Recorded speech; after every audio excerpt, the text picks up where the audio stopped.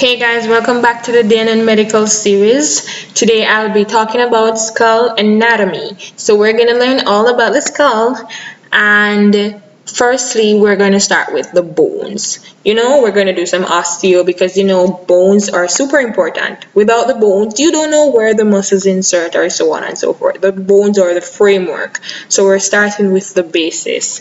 There is so many different things about the head or the skull and so on and so forth, but we're going to focus. So you guys have to follow me today with my cursor. So this is my white little cursor here. I want you guys to follow me because there is so much you need to know. Let me show you how many things are on the skull. Let me show you my pins. So when you look at that, you see how crowded this got. So because I did not want to overwhelm you guys with too much information at once, I decided not to use my pins. So I'm going to use my cursor. So follow me as I show you the major bones that you need to know with my cursor. Okay? Not using the pins today. Maybe when you guys get a bit more advanced, we can use the pins and so on. You don't get confused and so on. So let's start with this bone. So if you're a scientist and you're creating or you're naming this bone, what would you name this bone? It's not very hard, It's basically the position where it is and so on and so forth. Most of them get their names. So this is the frontal bone. So not everything that is highlighted is the frontal bone. Everything that highlighted is the skull. But check where my cursor is. So this is the frontal bone at the front of your face. You'd expect that to be your frontal bone, right? So the next one is this one right here. Follow my cursor. This is a nasal bone, right above your nose. In the nose area right there is your nasal bone. The next one is your maxilla. So this is your maxilla bone. You see the maxilla. And when you talk about maxilla, you're coming down to the teeth. So when we talk about the teeth, anything that you hear in anatomy that has to do with the teeth, you'll hear that it's the alveolar process. So alveolar process has to do with the teeth. So if they select anything down here, you know that this is your alveolar process. Okay? So think about alveolar lungs, the little pockets, so on. The teeth are in sockets or pockets or holes, so they call it the alveolar process. That's the best I can do with that explanation. So remember, frontal bone, nasal bone, maxilla, and the alveolar process. Okay, the next bone is this big boy. So it's all the only thing that is highlighted right now. So this is your mandible. Mandible. Yeah. Down here, the lower jaw is your mandible. Okay. So the mandible have different parts to it. So here we have two little holes here.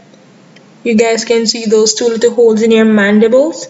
That is your mental foramen. So as you get advanced or you learn more, you'll hear what goes there, the nerves and so on. But for now, naming them, this is your mental foramen. And right here, where your mandible come to a join right there, is a mental tubercle. So this right here is your mental tubercle. So mandible, mental foramen, and mental tubercle. Okay, now let's go to another bone. So this right here, look where my cursor is, not the highlighted portion, right here. I'd say it's my cheekbone. You can see it. It's called the zygomatic bone. So this is your zygomatic bone. Remember to follow my cursor and not the highlighted portion. That's your zygomatic bone. Okay, so let's go over what we did so far so you guys don't get overwhelmed and you revise as you go along. So this is my frontal bone, my nasal bone, my maxilla, the alveolar process, my mandible, and my zygomatic bone. Okay, we're good so far. Okay, good. So the next thing I want to show you guys is we're going inside of the nose per se. So right in here, when you go inside of your bone, your nose, sorry, is your ethmoid bone.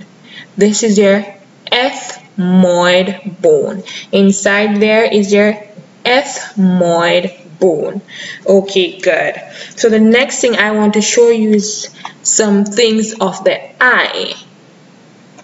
Right there, the eye hole or socket there.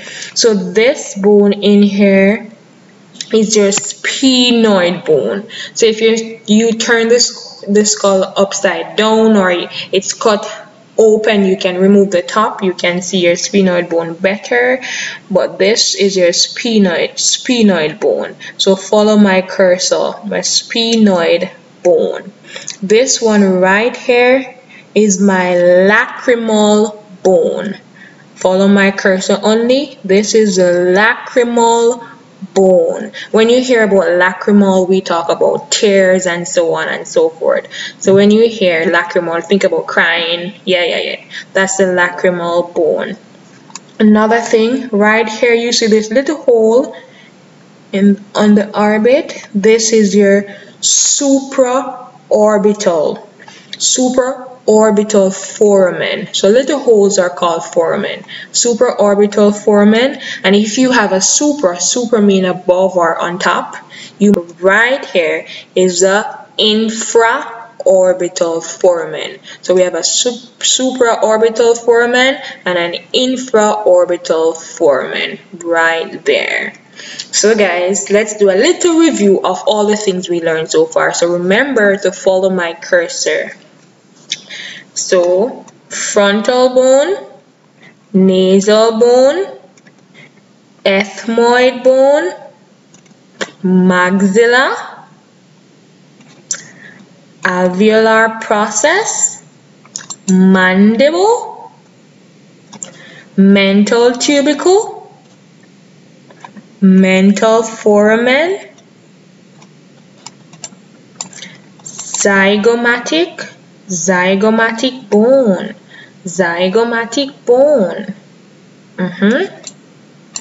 sphenoid bone, supraorbital foramen, infraorbital foramen. So I think you guys got this. I know you guys got this. So let's turn a little bit to the side. So here guys, I have my temporal bone. This one, follow my cursor. This is my temporal bone. Can you see my temporal bone? Yes, right here is my temporal bone. Then I just did the side not to overwhelm you guys. So let's go to the top. Let's turn him down like this. So we just discussed the frontal bone. Here we have the parietal bone or parietal bone. So these are your parietal bones. And let's just turn to the back. And this is your occipital bone. So anything at the back is your occipital bone. And right here protruding from your occipital bone is your external occipital protuberance. External occipital protuberance. So this bone is your occipital bone. This is your external occipital protuberance. Okay? So the next short thing we're going to learn about, guys, are the sutures of the skull. So when we talk about sutures, we're talking about the joining. So you see those little lines going on. You see all of these lines, like all the bones coming together. Because when you're like a baby and in interuterine life, your bones are not yet formed properly and they're coming together as you develop and so on. So the sutures are responsible for joining the bones together. So sutures are super important. So today I'll be telling you about the major sutures of your skull. and it should be important, and it is important, and it should be fun. So let's make it fun. So the first thing I'm going to do or tell you, so remember to follow my cursor. So let's go above the head. So we're going to look at these. Remember that these are your parietal bones, okay? So we just did bones. So these are your parietal bones. And the one that goes like this in your parietal bone is your sagittal suture. Sagittal suture. I hope somebody that's watching this is a Sagittarius. So that like November, December, those type of people. Hope somebody is a Sagittarius and they can remember this, that at the top of my head there is a sagittal suture. Okay, so we have that one covered. And the next one right here, like you're cutting off the front of your face. So right here is your coronal suture. Coronal suture. So sagittal suture between the parietal bones. Coronal suture, you're cutting off the front of your face, going straight down. This is your coronal suture. The next one here, we see we have a line that joins the frontal bone to the nasal bone. So guess what we call it, guys? Anatomy is so easy. This is your frontal nasal suture. Would you look at that? Yes. And the next one is super easy, just the same. It's between your sphenoid bone and your frontal bone. What do you think we will call that? We call that the spinofrontal suture. So this right here is your spinofrontal suture. How easy is that, guys? So that's your spinofrontal suture. So it's between the two bones. So we just give it a name because what? Anatomy is so easy. The next one is this one right here, guys. So it's between your sphenoid bone and your parietal bone, and we call this right here the spinoparietal suture, and we have another name for it, the terion. So that's P-T-E-R-I-O-N. So the terion, the P on terion is silent, so it's the terion is also called the spinoparietal suture. That is so easy, guys. Look at that. And the next one, this is, remember, this is your temporal bone. And with the temporal bone, we have your squamous suture, because this is the squamous part of your temporal bone. So this might be new to you guys, but this is a squamous suture. And the last one I want to show you guys before we review is the one at the back of your head. Remember, this is your occipital bone. And another thing I want to name, guys, is this bone. So I kind of didn't do this one. This is your mastoid process, just in case they ask. So this is your mastoid process. So this suture at the back of your head, people would say the suture that join your head back together, you know? Yeah, so this is your lambdoid suture.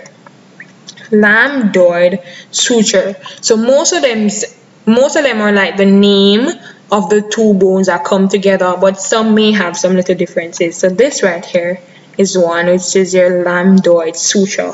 So guys, we literally just did 7 sutures, and we have to review them now because anatomy is so nice and fun and easy. So let's say them together. We have sagittal suture, coronal suture, frontonasal suture, spinofrontal suture, spinoparietal suture or your terion, sphenoid bone, and your parietal bone gives you your spinoparietal suture or your terion, squamous suture, and lambdoid suture. One last time, guys, because it's so fun I can't even stop. So this is your sagittal suture, your coronal suture, your frontal nasal suture, your spinofrontal suture, your spinoparietal suture or your terion, your squamous suture, and your lambdoid suture. Would you look at that, guys? This is so fun and easy. So that's it for your suture anatomy. Okay guys, so I basically showed you lots of bones today and I don't want to overwhelm you guys, so let's do a review and just sum everything up for the bones. So let's go a little bit faster. Frontal bone, remember to say them with me and watch the cursor.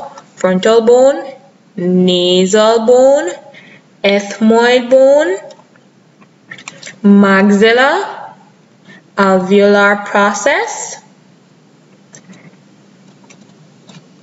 mandible, mental tubercle, mental foramen, zygomatic bone,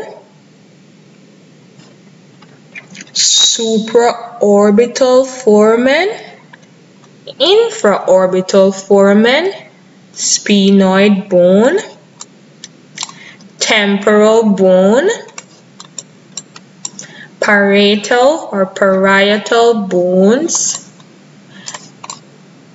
and occipital bone. And this protrusion here is your external occipital protuberance.